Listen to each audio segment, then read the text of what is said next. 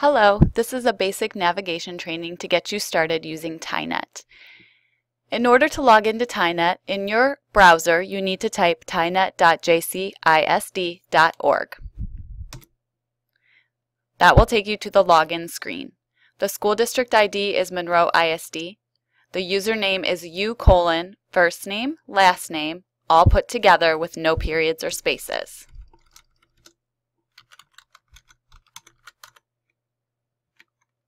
Your password, if you've never logged in before, is Maximus1!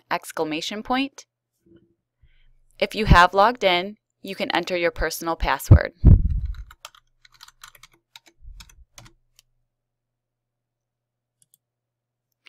On your home page, you will likely have a blank screen.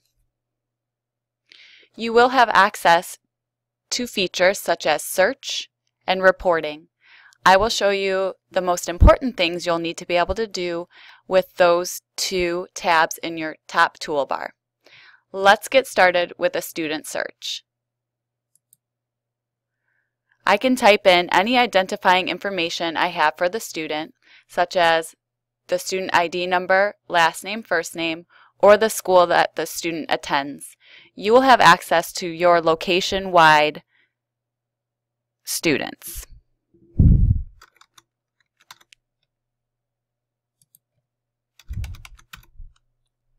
Once you start searching for students often, they will come in your Recent Students Selected menu, but I simply hit Search. There are two icons on this student. The profile is the folder. The papers are the documents. You will be able to open the documents. And this page shows you creation dates, any modification dates, and finalization dates of documents. It tells you the status of the document. And then if I select a document, it takes me into it, the document selected. From here, you'll notice that there's a tab with an arrow facing downward. If I hover over that tab, we call it the flyaway, I can see all the sections of this IEP, and I can navigate by simply clicking on the section. I selected accommodations and alternate assessments. This page would help me to view the assessment the student will be taking, any subtest, and any accommodations the student might need to be successful. If I hover over the flyaway again, I can view programs and services. I would see any related service providers here and any programs here.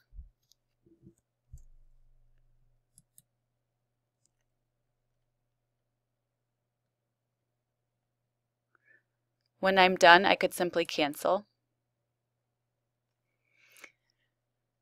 If I would like to go back to my search, I can follow my breadcrumbs to the student's documents. I could look at information in the student's profile. Again, there's a flyaway, and I can see some limited information about the student. I could view the student's programs and services. I could look at possibly some discipline information, enrollment information. Those are all found in the student's profile.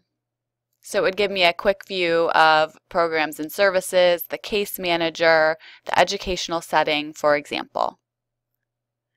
If I follow my breadcrumb back once more, it will take me to the search screen, or I can use the search tab, and if at any point I'm lost, I can go home.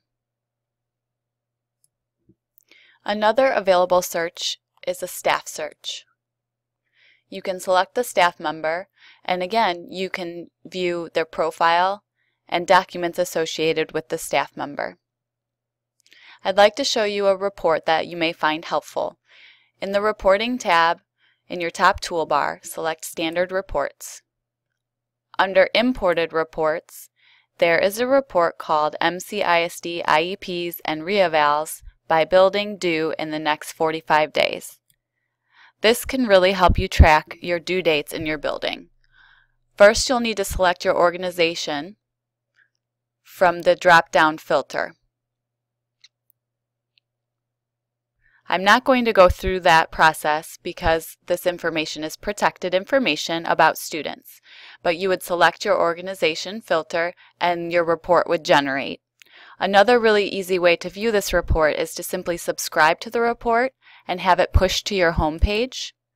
If I hit subscribe and then select yes and select the home page option, show link to report on home page, and I set that option, when I go back to my home page, I have that report right here.